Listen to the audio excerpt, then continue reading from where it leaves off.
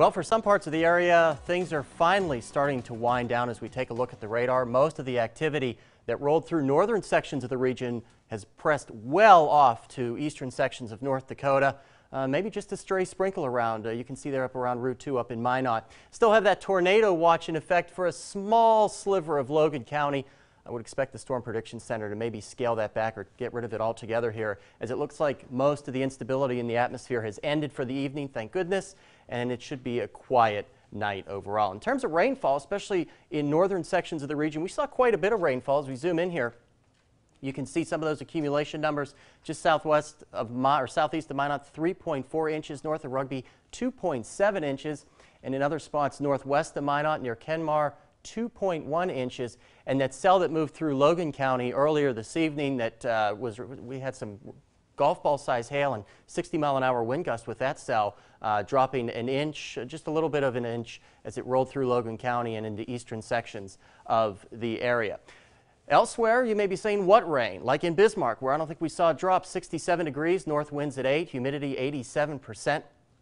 In Minot, quite a bit cooler, 54 degrees, dew point of 52 degrees, north winds at 9 miles an hour. In Williston, 51 degrees is your dew point, humidity of 84%, nice temperature at 56 degrees. And in Dickinson, 59 degrees with a west-northwest wind at 8 miles an hour.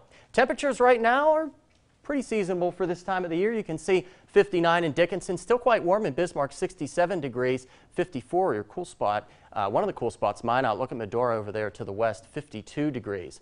So what can we expect over the next 24 to 36 hours? Well, the main thing is most of the showers and storms will come to an end. As I said, just a sprinkle or two up near Minot. We'll see some clearing to the south. I think some of those clouds will hang on to portions further to the north.